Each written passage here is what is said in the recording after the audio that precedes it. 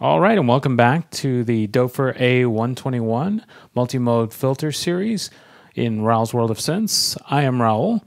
This time around, we're going to be looking at some sound examples of the A121 Multimode filter, as well as oscilloscope views. If you look over on the right, I have my oscilloscope set up and ready to go, and we're going to be seeing what some of these things do when they're patched. So, as you can see over here in my VCO, I have a few notes coming in over here. My Doepfer A155 is off camera somewhere over there, and it's going to feed notes in here. It's got a little ditty. If you watched one of the previous episodes, I can't remember which, but it's got some notes in there, so the melody might sound familiar. At any rate, we're going to be patching a saw wave straight into our filter and then hearing what that sounds like, just to start out with. So here's the saw wave, and over we go into our multi-mode filter, and the audio in. There we are. And now if we look at our oscilloscope, we don't have any activity over there yet, but that's because we don't have anything patched in. Now I'm bringing my cable up. I'm going to use one of these special cables that we showed in one of the previous ones called a stack cable, only because for this demonstration, I couldn't figure out a way to get a useful multiple in here and still plan for the future segments. So we're using a stack cable. This basically multiplies the signal coming into it. So I'm going to be taking the low pass out right here, and then that signal is going over to our oscilloscope. So if you take a look, our oscilloscope, we see a triangle wave over there. Or not, sorry, not triangle wave, but a saw wave. Got mixed up there for a second. In my practice, I was using a triangle wave, so that's why I got mixed up. At any rate, back over here at the multi-mode, we're taking this up into our mixer, and now we should be able to hear it. Here we go.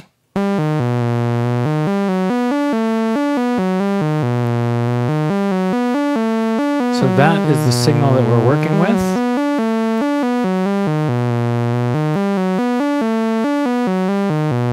Now, as far as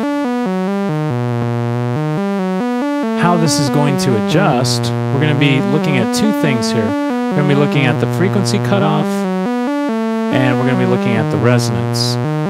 So I'm going to be bringing down cutoff, and I'm going to let you hear it first. And there's cutoff. And there we have our full saw wave back.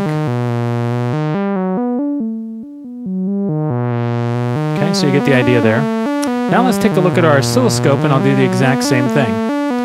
So there on our oscilloscope, you can see we got a saw wave just kind of jumping around. And here we go. I'm going to bring down the frequency now.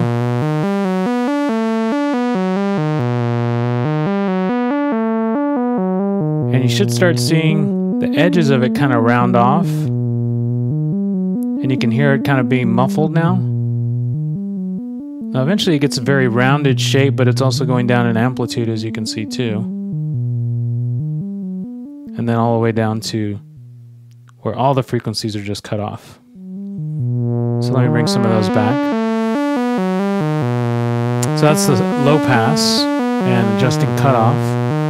Now let's jump down to resonance and play around with the resonance a little bit. So I'm going to bring up the resonance so you can hear what that sounds like, and it's very hard to detect, at least it was for me.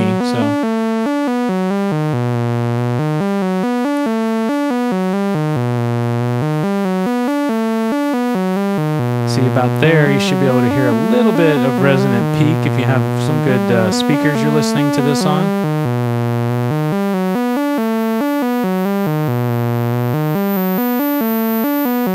And on the oscilloscope it actually looks fairly enhanced, so that's a nice way to put it. And right about there it goes into self-oscillation, where you can just hear like one sustained pitch. Okay, let's go back to no resonance. Okay, now this time around let's do it with the oscilloscope, so keep your eye on the oscilloscope. And here I am bringing resonance up. And I'm going to stop at about 5. Just let you take a look at where I'm at. So I'm at about 5 right there. And now let's continue up. So keep looking at the oscilloscope now. And now you can see the saw wave starting to distort quite a bit. Let's keep on bringing resonance up. And right about there, if we go back to our A121, we're at about 9 right there. Back at our oscilloscope, you can see that the waveform has changed quite a bit when we're in self-oscillation. Now, let's combine the two things together. So I'm going to go up to the cutoff and bring that down about halfway. And let me bring the resonance down. So let's take a look at our waveform. You can see it kind of looks like a saw wave, but the edges are a little rounded. So let's bring up the resonance. Let's go back to A121 so you can see where we are. And I'm going to bring it up to about 5. And then take a look at the waveform over there on the oscilloscope. You can see it's got that little extra edge there. Now, back at the A121, I'm going to continue to go up. And then look at the oscilloscope. And you can see now it's getting quite jagged. And now we got some very interesting shapes going on in our oscilloscope. Okay, so that's where we're at right now. Now let's go back to the A121 because I'm going to bring down the frequency a little bit. And let's look at what that looks like on the oscilloscope. Now we just have kind of a rounded waveform, almost like a sine wave. Now I'm going to bring up the resonance a little bit, so keep your eye on the oscilloscope. I have it all the way up at the top if you look at the A121. It's in self-oscillation. But the waveform is not really giving me that much feedback there other than kind of a rounded waveform. So let's bring that up a little more. And the cutoff over here at the A121, keep your eye on the oscilloscope.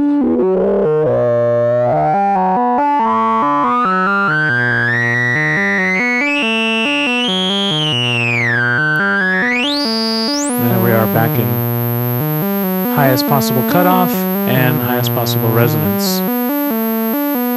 And that's what we got at the oscilloscope as well. Okay. So that should give you a basic idea of what's going on with the low pass. So let's unpatch the low pass. There we go. And let's take a listen to the high pass. I'm going to bring the cutoff all the way down, resonance all the way down before we patch it in. And let's go up to the high pass. So here we go, high pass. Okay, sounds very similar to low pass, you're probably thinking to yourself. So let's bring the cutoff up a little bit.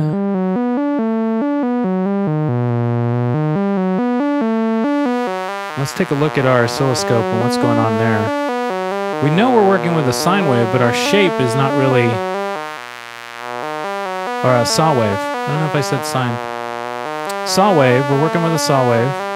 And here we are looking at our oscilloscope. You can see the shape is just not there, really. So it's cutting out quite a bit of the frequencies in the saw wave. And then that's what you got at the highest possible cutoff.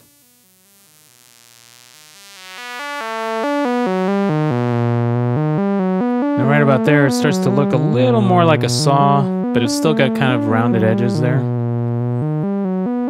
Just to give you a basic idea. Okay, so now that we've done that, just checked out what it looks like and what it sounds like. Let's go into resonance. So I'm going to bring my cutoff all the way down in my A121. And then let's go down to resonance and then bring that up a little bit. And just hear what we hear. Not really hearing that much. Let's try playing with the frequency a little bit. There we hear quite a bit of distortion. I'm not going to go to the oscilloscope yet.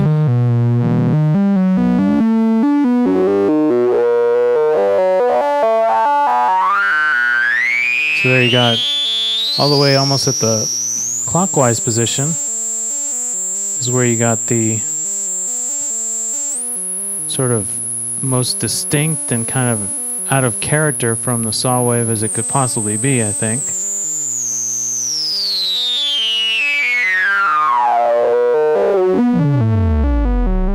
Okay, now let's take a look at what that looks like on the oscilloscope. Let's pop over to the oscilloscope. I'm going to bring my resonance all the way down over here at my A121.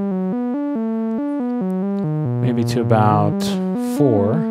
I'm going to bring the frequency cutoff up. Keep your eye on the oscilloscope. You can see the shape is changing quite a bit. Now I'm going to go back to the A121 and I'm going to bring up resonance to about the 5. Go a little further to about the 7 or 8. Let's take a look at that on the oscilloscope. It's quite a different shape there. Let's bring up the frequency again. And let's take a look at what that looks like.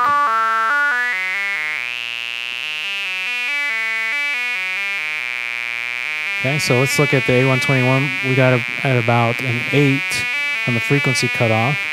Let's bring it up even higher and then see what that looks like on the oscilloscope. Let's bring up the resonance all the way. So you can see it's kind of distorting now in the oscilloscope, changing the way it looks. I'm going to bring it down a little bit. Almost kind of like a growly sound.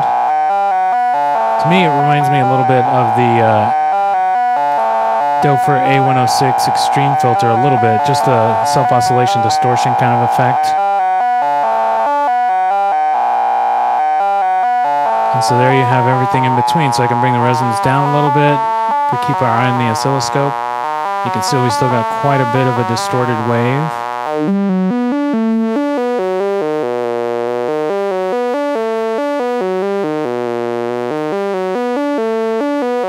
Playing with the frequency a little bit, going up, bringing resonance back up. And then there at our oscilloscope there, we have quite a distorted wave back to where we were before.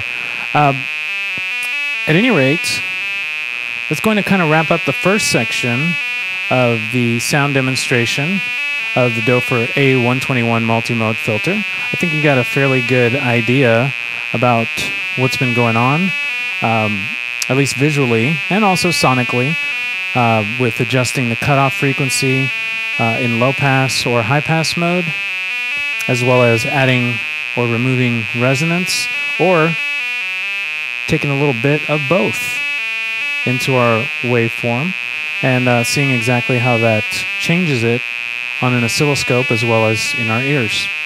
So for the next segment, we'll be looking at the bandpass and the notch filter of the Doepfer A121. So please stay tuned for that. Thank you very much for watching, and see you shortly.